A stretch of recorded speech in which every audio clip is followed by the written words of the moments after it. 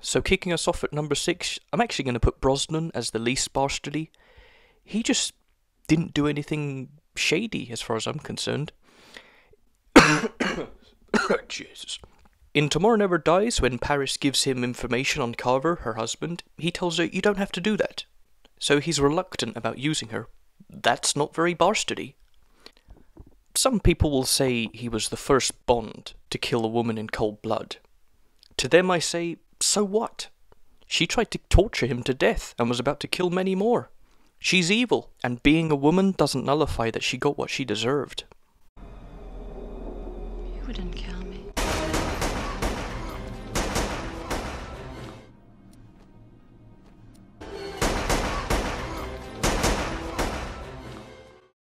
Well, I'm as surprised as anyone else that Dalton would rank so lowly, but to be honest, I don't think he ever does anything that bad. He kills in cold blood more than the other Bonds, sure, but to be fair, they all deserved it. Thanks, Mr. Chris. Guess what? His name was Sharky. That's it. Take her out and sink her. Okay, Clark. Cast off.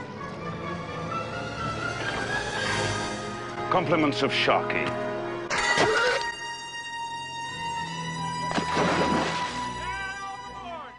The reason he ranks higher than Brosnan for me is, well, his unique way of waking up his leading ladies. Make a sound, and you're dead. Oh, and it's because of how devious he is when taking down Sanchez, making him paranoid and thinking that the people that are loyal to him can't be trusted. Basically has him doing Bond's job for him by killing off the people in his closest circles. I guess it's time to start turning overhead.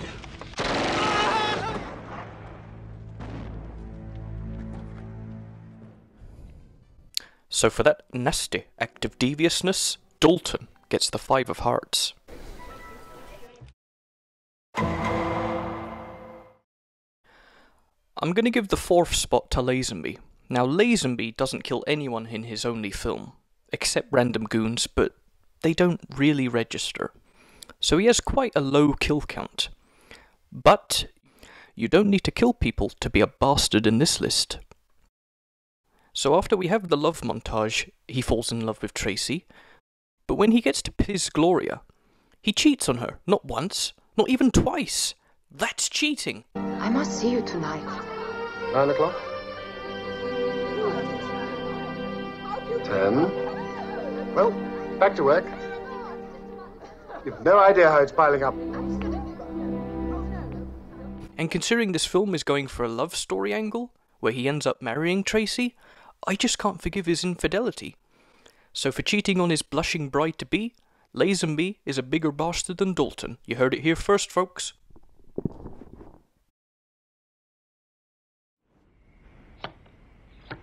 Put down those cards. For this spot, I'm gonna go with Roger Moore.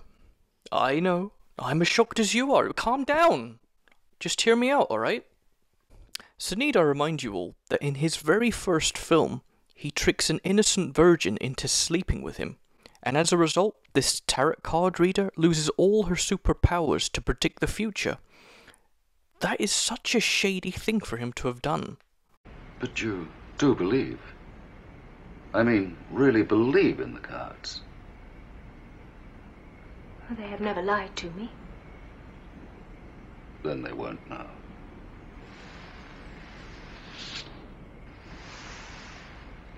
Pick one.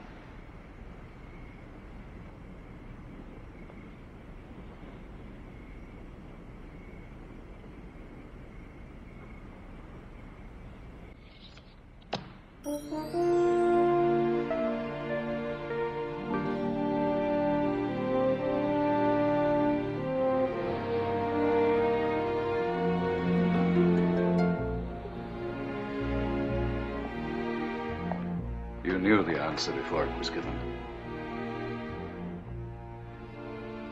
Strangely enough, somehow. So did I.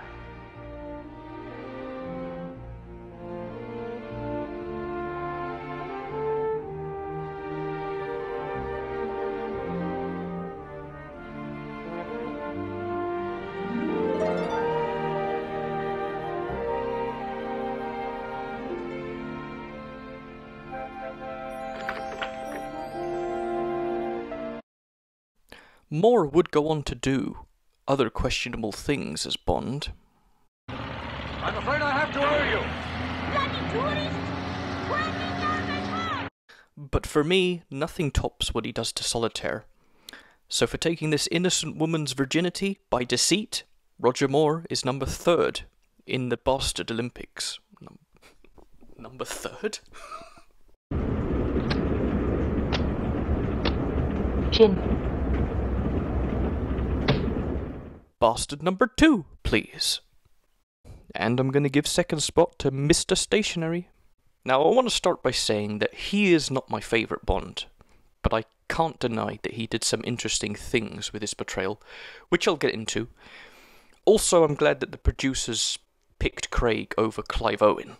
Oh, fuck off. I'm Clive Owen. That's mental. So in Skyfall, Craig's Bond and Severin have a very revealing convo. Basically, Bond Sherlocks her and reveals to her what her backstory is. Tattoo on your wrist is Macau's sex trade. You belong to one of the houses. What were you, 12?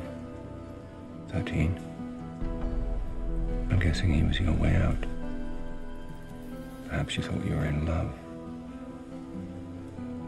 That was a long time ago. You know nothing about it. I know when a woman is afraid and pretending not to be. You can tell from her reaction, he's pretty much nailing it. There's a lot of truth to what he's saying. I don't know about anyone else, but if a person ever told me they were sexually abused and trafficked for sex as a child, my first thoughts wouldn't run into banging that person. Well, you'll never guess what Bond does. He breaks into her yacht, bypasses her security, invades her shower, uninvited, and bangs her. Get a load of this guy. Now, this character caused quite a stir in the UK at least, with the usual suspects, and I feel dirty, because I can kind of see where they're coming from. When a film gives a character such a tragic backstory, usually you'd be safe in assuming that the movie will then revolve around that person. Not the case in Skyfall. Bond just chews her up and spits her out. I win. What do you say to that? It's a waste of good scotch. So while I can understand the opinion columnist's point of view, it's certainly beyond the pale for Craig's Bond to do something like this.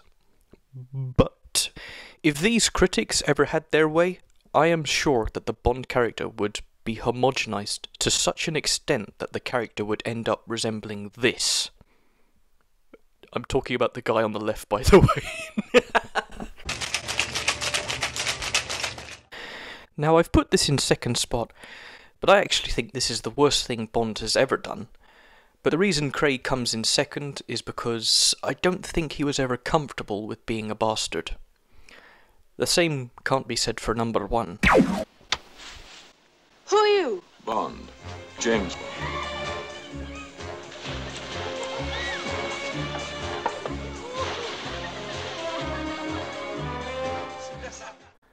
So yeah, he was always going to end up on top, wasn't he?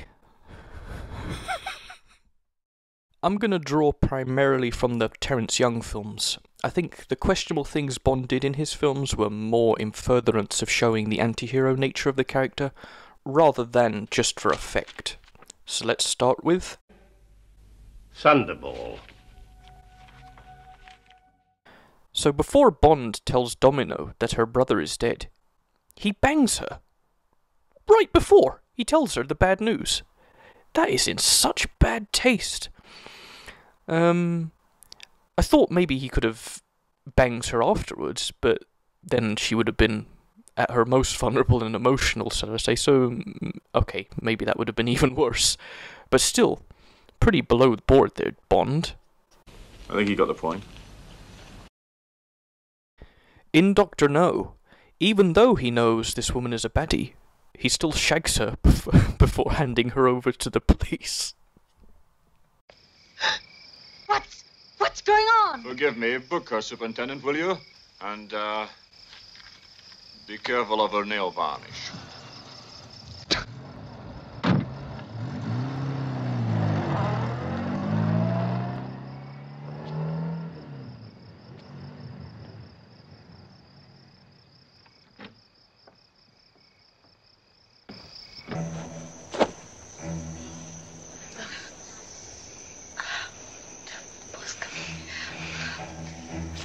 When Bond is watching the gypsy fight in From Russia with Love, you'll notice that the filmmaker doesn't clue you into how you should react while watching it, whether you should enjoy it as entertainment or whether you should disapprove.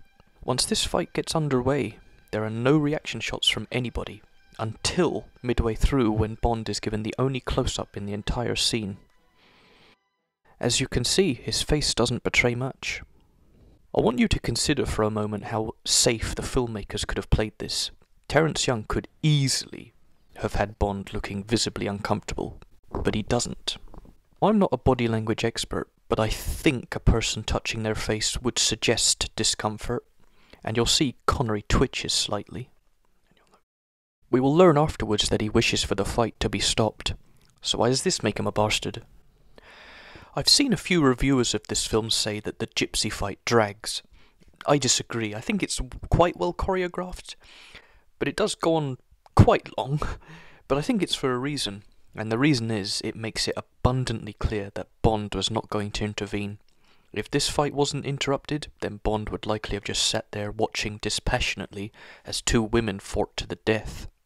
So I'll leave that question with you. Would you have considered that a bastardy thing to have done? That's why I love Terence Young, by the way, just that he was able to ask those questions, but without asking them, if you know what I mean. On the Orient Express, after Kerim Bey gets killed, Bond thinks he's being set up for an ambush. He thinks Tanya is about to double-cross him, and as a result, he hits her. Because we know Tanya has been blackmailed into going along with the espionage, it's all the more uncomfortable to watch Bond hitting her. The one thing you will gather when watching a Bond film is that, I would say 98% of the time, he's in control. But the question is, how does he behave when he is not? And as you will see, in the Connery films, in the Dalton films, is that they have a very unpleasant side when they're not in control, and they'll do anything to recover it. And that's the dark side of Bond. Some films will show it better, some actors will do it better, but for my money, no one did it better than Sir Sean. So, for playing it fast and loose with consent, for using women as human shields, and as bullet shields, Connery is the bastard balls of all the Bonds. And if any of you disagree with my selection... You've had your six.